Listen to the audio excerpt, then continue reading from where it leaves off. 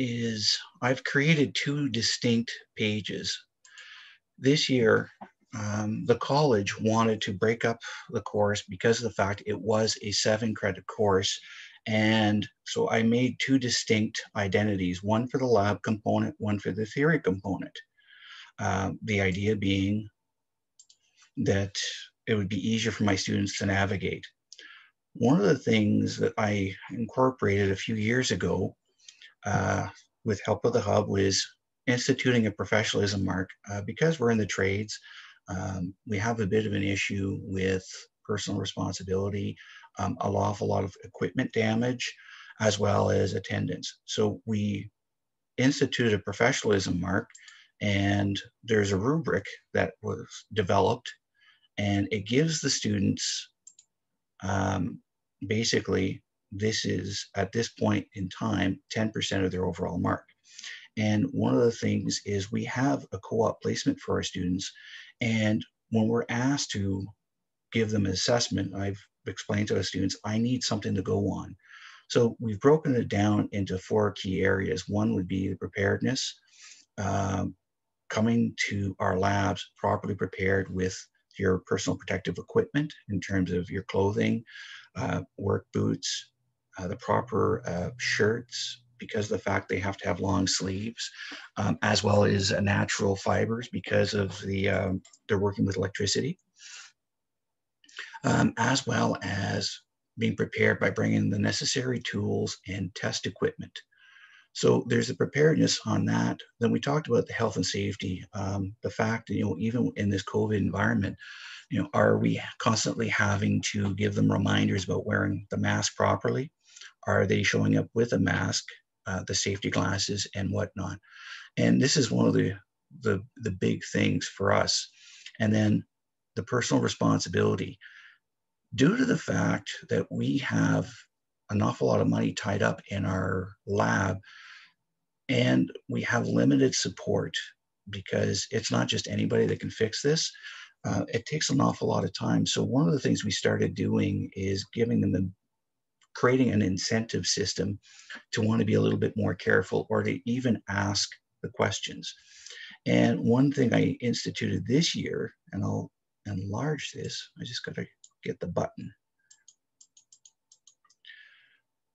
was I effectively used all the resource made available to me. I can't begin to explain how we live in an era where a lot of students don't want to read any course materials. I think I'm seeing people nodding, the struggle is real. And so one of the things I did is I incorporated this into your personal responsibility about scanning QR codes, any of the videos that we're making available or the tools that we're making available to you, are you actually using them? Come into class with the handouts as opposed to nudging somebody and say, hey, do you have a spare copy of that lab by any chance? Like, no. And as well as effectively managing their time. We've set up a series of benchmarks as well as due dates in keeping with our new grading policy. And a lot of people seem to struggle with it. So again, I was trying to create that incentive.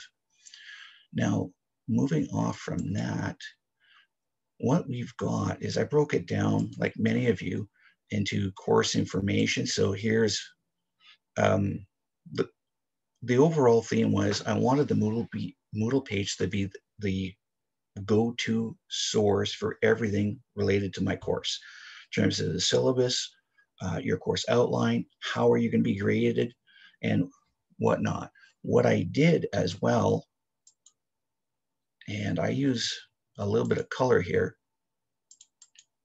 but I gave the students a week-by-week snapshot of what we would be doing, but also what is coming on the horizon in terms of, these were a series of benchmarks, and I explained to them, we have due dates, but what I strove to do was give them a series of little benchmarks, explain to them, if you follow these benchmarks on a weekly basis, you'll do fine. You'll have everything completed by the time you have to do a test. Because one of the things that we saw, and it was recurring, is people would tend to focus on a specific type of lab and they would let others languish. And what was happening is they would subsequently go and write the test, and they would perform very poorly in certain areas of the test because of the fact they kind of put all their eggs in the one basket.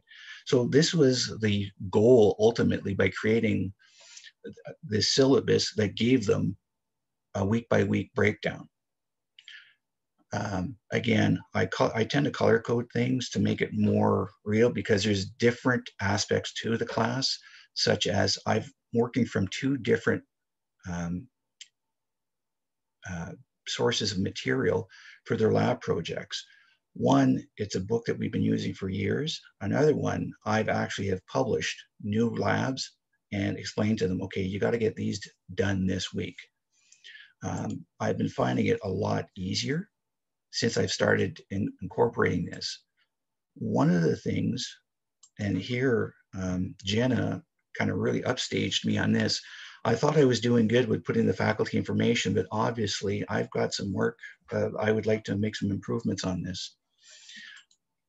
The our orientation videos, we're working on workstations, and it is a system that has been that we have purchased, and it was really expensive, and we saw an awful lot of damage, an awful lot due to either lack of preparedness, not reading any of the documentation. So what I instituted with a little bit of help was a series of interactive videos that incorporated H5P. Students were now required, before I would even let them sit down in the lab and start doing anything, was to go through a series of these videos, and you'll notice that they are linked one after another. The students had to watch the video, get 100%, pardon me, before they were actually allowed to be admitted into the lab. And it was easy to do a reconciliation because as they came in, I would just take their name, go on to my Moodle shell and see, is everything complete? Go to work. What it did do is it actually lowered the amount of damage we were seeing. Two, it freed up a lot of my time not repeating the same information over and over, because we're limited to one faculty member for every 20 students, and an awful lot of them, if they were a little bit shy about asking, they would kind of watch somebody else. Fortunately, if they weren't watching the right person trying to mimic the right things, I would hear pop, sizzle, sometimes a boom in the lab, which is something we're trying to avoid. So it's, now these were produced with help of the hub, and we have it on a YouTube page.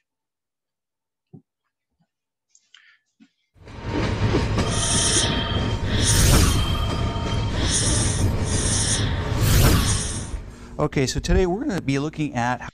Now, as they progress through it, I have strategically put in some questions. A fairly long-handled flat screwdriver to class, a small screwdriver, also a multimeter would be very beneficial for several of these labs. What we're going to do is I'm going to rotate the workstation so we can see in behind it. There's going to be a question that should pop up any second now. And so it's just embedded multiple choice questions. And I have found that even students who may not have done the work, when they sat down on the workstation and they started to realize they had no clue of what they were dealing with, they actually voluntarily got up and said, you know what, sir, I think I'm just going to go to the library, watch these videos, and then I'm going to come back. So it is working. I'm seeing a higher level of student satisfaction, a lot less frustration, and overall, I can say that my work environment has really gotten a lot better because of this. Now, all of my handouts are here, and I'm also incorporating videos. I've also put in my lab, what I've done is I actually created QR codes on specific pieces of equipment. And the buzzword at the time is called just-in-time learning. I call it just in time before you make a mistake. But the idea was, is that all of my students are working at their own pace. Yes, they are working, it's self-directed, but not everybody is doing the exact same lab at the exact same point in time. And sometimes, and I think, we've seen the acknowledgement, not everybody is taking the time to prepare. So some people are coming in and flying by the seat of their pants. I can't be everywhere at once. So this lets me be there, but in a virtual environment. The students only have to take their cell phone. It's a free app. They scan the QR code, and it just brings up a video of exactly what it is that I need them to look for or understand, how to set up a piece of equipment, how to read a piece of equipment, or how to install it. An awful lot of time has been consumed in the lab just running from workstation to workstation to workstation to resolve issues. And I was left with not a lot of time to actually give people some constructive feedback or do assessments. So this has freed up an awful lot of time. It did consume some time in the beginning, because here's a video. And take the volume down a little bit.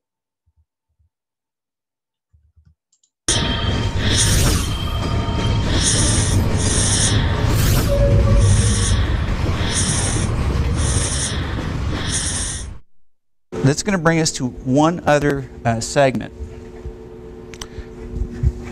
This device is called an inert.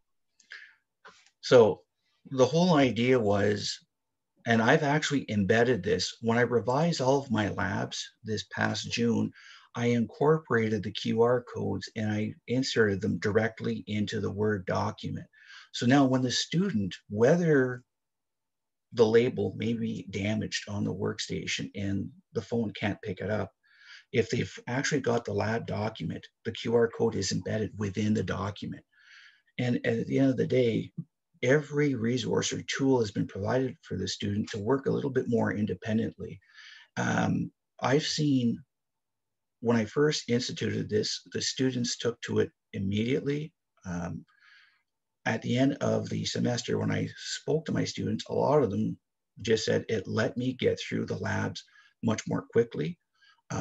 I was making far less mistakes, and overall, I wasn't as frustrated. And that was the key thing. So I kind of hit the mark on that, and I was very happy. What I've done in addition is, with the labs, I've got a series of quizzes tied to them. So the lab itself, physically coming into my laboratory, doing the work, doing the project, and taking the readings and getting the data will only give you about 60% of that mark. It is left up to the student to do these quizzes that unlocks the 40%. Now, we're doing an awful lot of work with calculations. And so the nice thing about electricity, if you understand the theory, then what works out on paper works out in real life. Now, when we did this, working with Moodle was a little bit difficult in the sense that I did not know how to go about building a question, because of the fact that what we're teaching now is a series of calculations, and it's procedural based. It's not one calculation, but a series of about 9 steps or 10 steps. And it took an awful long time. So when the student opens this up, and we'll just do a quick preview. Now see if there's a question in the chat.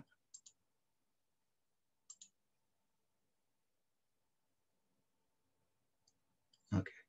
So what I did is, this is a typical circuit calculation. I've got a series of given values for each of the components, and it is up to the student to solve it.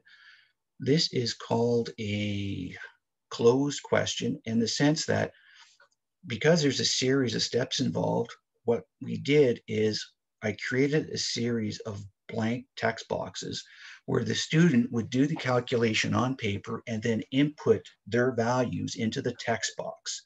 Now, I made sure to leave them a note about answering their answer, or putting their answers using just numbers and decimals and not using letters or any kind of special characters, because when you format this type of a question, the system would reject it. And I made sure that I put down right at the end the units or the engineering notation so that it was in VA and not, let's say, kVA or mega VA. And so far it's been working well. The biggest thing is it was getting the idea of how do I input this and make it work.